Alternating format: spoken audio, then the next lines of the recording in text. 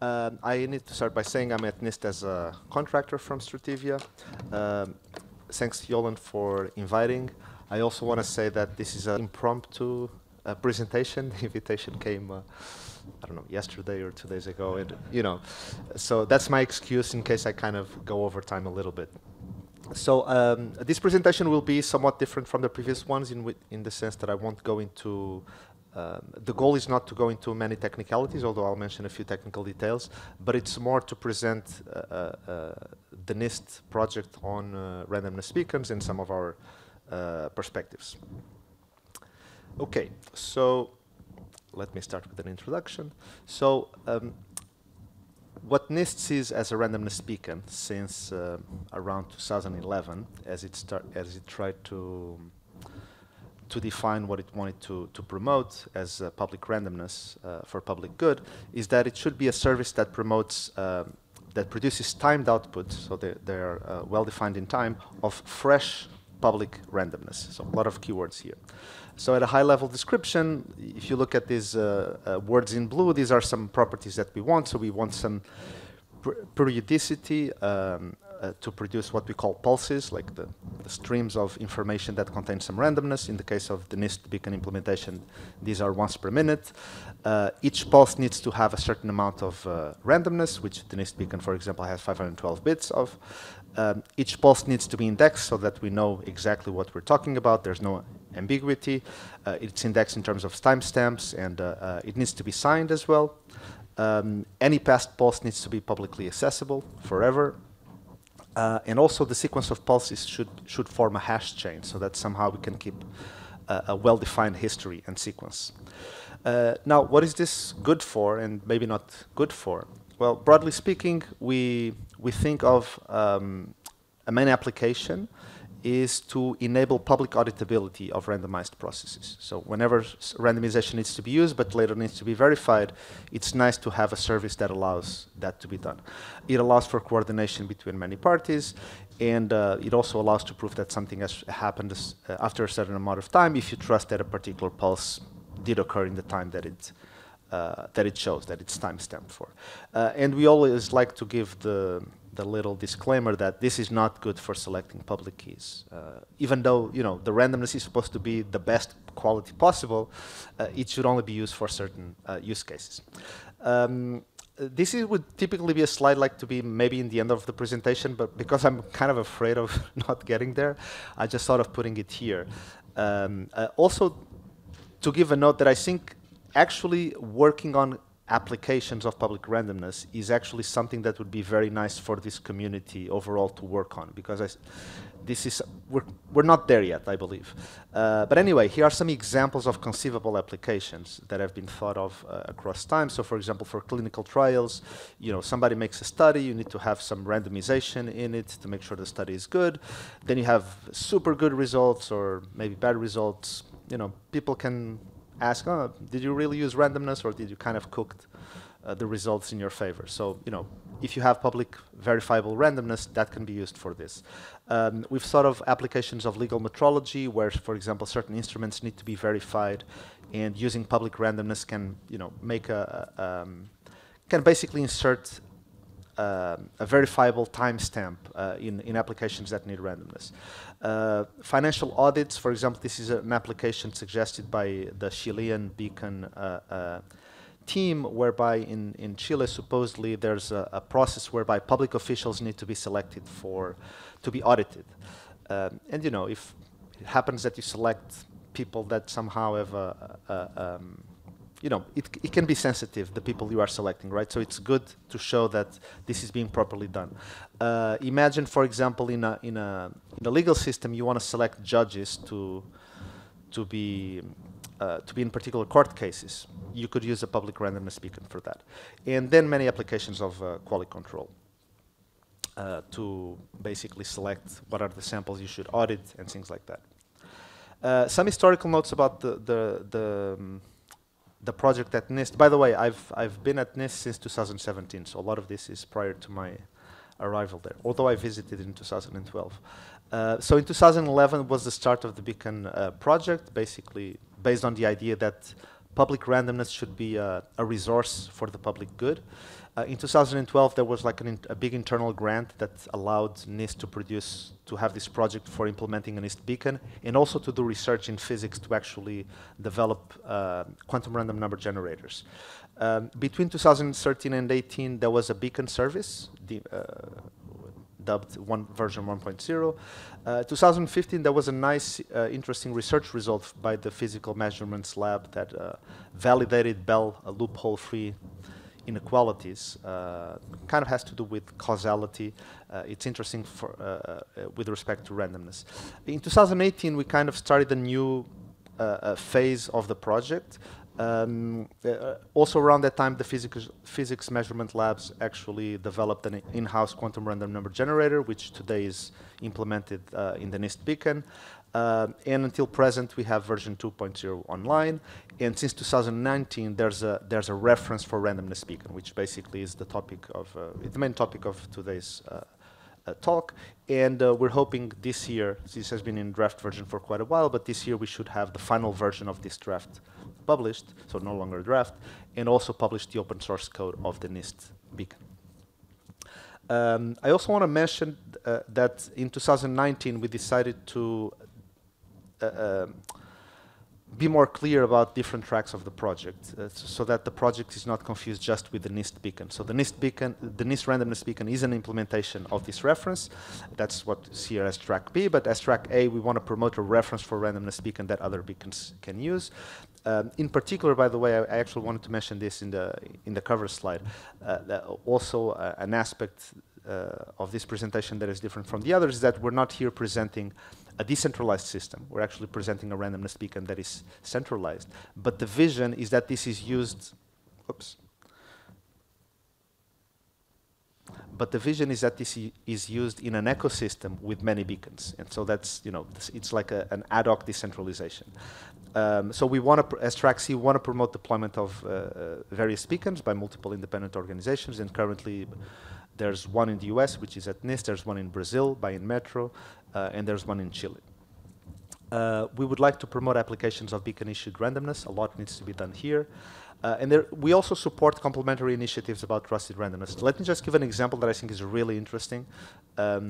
You can use quantum supremacy to enable certified randomness, which is really a very counterintuitive concept. So you can have randomness that you can prove that has been freshly sampled, and you can base that on quantum supremacy. As long as you can prove, if you have a little seed that if you have a little seed, you can use it in a quantum computation such that what comes out of that, you can prove that it has been sampled after you had that seed. Really nice concept. Maybe someday we'll have a beacon with this type of publicly certifiable randomness. Okay, I'm already spending too much time here. Okay, beacon reference. So there's a report. You can check it online. It defines a format for the pulses, how a beacon should operate internally, how you can use the fields of the pulse to have a proper use of randomness, and it has some security considerations. And the final version will be published this year. How does this work? Well, there's a beacon, what we call a beacon app that has all the internals inside, and then timely produces pulses. It posts them to a database, and then users, whenever they want, they go there and they fetch pulses, the latest one or old ones. How do they do that? Well, there's a REST interface where you can basically use a URL. You can use different URLs to get different elements, past pulses or the current pulse or the certificate or something like that. All of this is explained in the reference document. Let me just, I guess, point out a few items here. So does this have any laser? I guess not. Just to point out a few aspects. So, oh, cool, I have this here. So the reference for randomness beacons specifies that the local randomness for each pulse needs to include at least randomness from 2 RNGs. So there's one that is local to the beacon app. Imagine this basically as a computer, which also has a clock. We recommend that a second RNG should be outside and protected, so not within reach of tampering by the beacon app itself if it were to be hacked. The signing mechanism should also be protected. You can use multiple RNGs. you can use external entropy. This is an interesting aspect. This external entropy is not for the purpose of improving the entropy of a pulse, but it's more to provide an assurance of freshness. So every time you put in external entropy that can be verified in the external world, you know that it's impossible that whatever randomness comes out of it, after it, had been pre-computed by even a malicious beacon.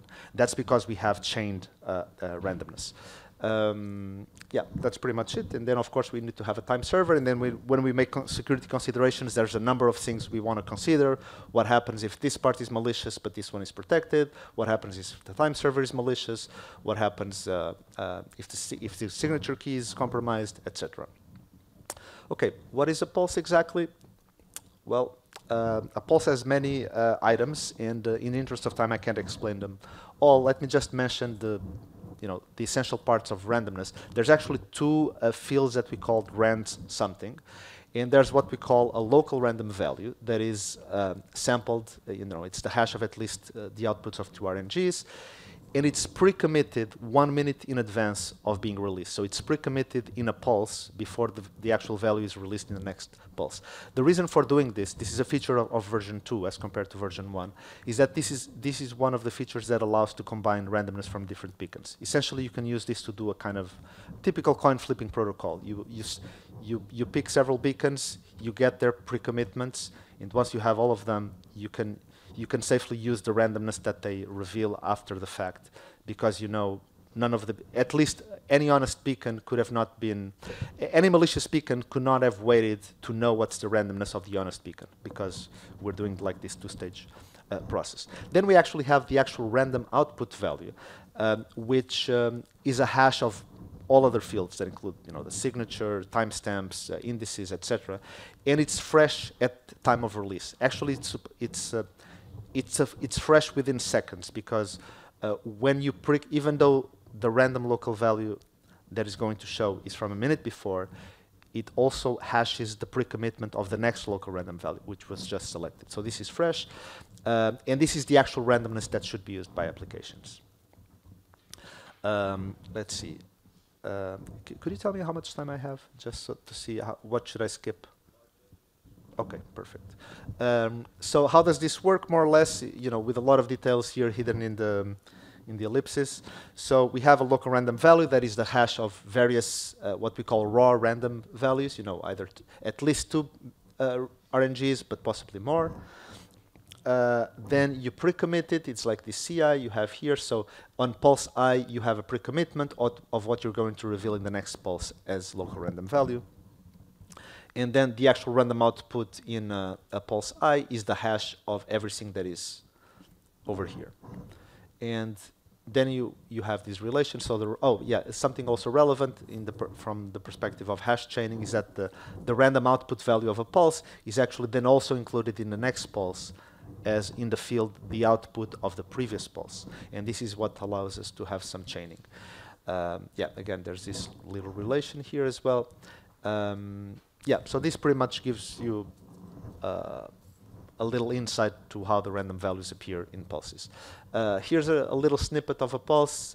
As I mentioned, each pulse is indexed with an index, with a version. There's a URI. There's the time. Here are the two random values that I just spoke about. Here's the signature value, the pre-commitment, and here is the output value of the previous pulse, and then actually we have an output value of the previous hour, of the previous month, of the previous year, to actually allow what we call a skip list, which is an efficient chaining of pulses. Okay, some features of version 2. This is what, in a bigger presentation, each of these elements would be a slide. So a skip list is what I just mentioned. You can actually check correct chaining between pulses. By correct, we mean that there's only there's a single possible history between 2 pulses. You can use an efficient skip list, even if they're separated millions of pulses apart, because you can go the first of the hour, the first of the month, the first of the year, then you go 1 year at a time, and then you connect back to the other pulse. Combining beacons, as I mentioned, you can do coin flipping, kind of a coin flipping protocol using the pre-commitments of various pulses. The reference specifies various timing requirements, some of which we call promises, like a pulse, the beacon operator promises that a pulse will not be released before its timestamp. It will not be generated less than a minute before its timestamp, and things like that. There's a beacon interface in the reference that specifies how you can get all the information from the beacon. This is actually one of the things that has led the beacon, the reference to take its time to be published. We're just finalizing that. External values. This is something interesting, maybe from the perspective of combining various beacons. So, version 2 of this reference has a field to incorporate external values. As I mentioned in a previous figure, this allows to ensure freshness. So we can conceivably insert in this field, let's say every hour or every day, or could also be every minute, but let's say every day, we could actually, let's say, input a random value from dir end. And that would show that even if the beacon is completely, if this beacon is completely broken, it could have not pre-computed in advance things beyond a day, right? We can kind of imagine here a cross-relation between many beacons that would ensure this to various beacons.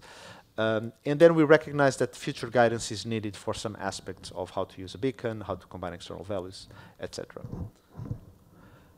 Okay, skip list. I'm gonna skip the the example, but this was an example that basically shows, you know, instead of going a million consecutive pulses, you can kind of go step by step, and just, you know, in 100 and few pulses, you can combine any two.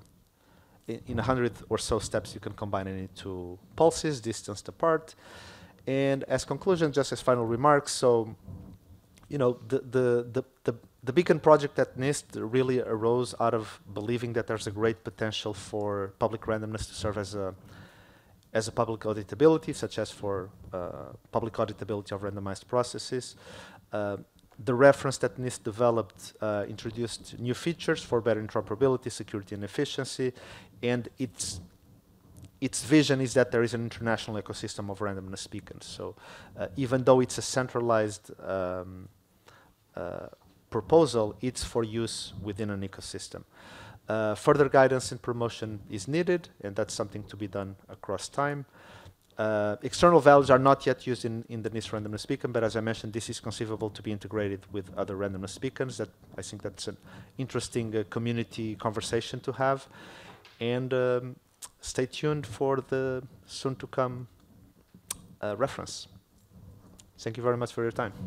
Sorry, one thing I did not get it. Is it publicly verifiable, or like?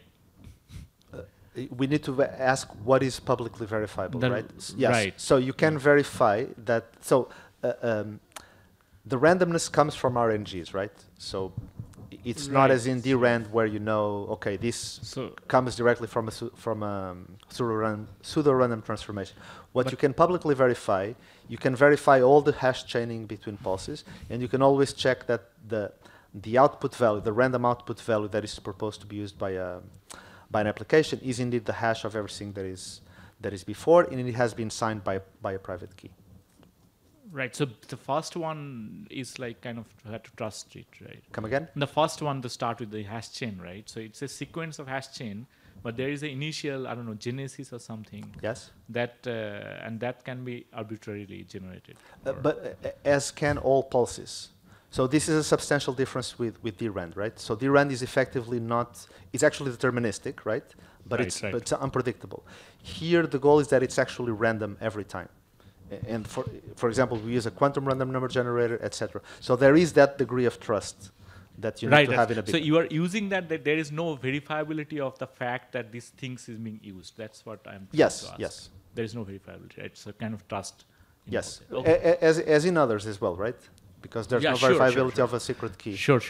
For example, just for the purpose of the secret key, in each pulse, you actually implement a PRF in a sense. I mean, informally speaking, because you are effectively signing something with a key that is supposed to be... Signature you can verify, sure, but yeah. Okay, thank you. You're welcome. Thank you. So you mentioned you had a draft for a spec and everything.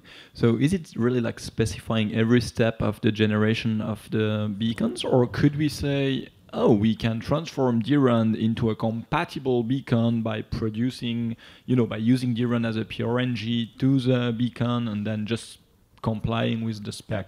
So that's a very good question, and thank you for asking, because interoperability, I think, is a very interesting concept in this domain. It depends at which level you're talking about interoperability. So the reference does specify a number of operations. So effectively, the output random value is a hash of a well-specified sequence of fields and things like that, right? And I don't think that, let's say, DRAND has those fields in those manners.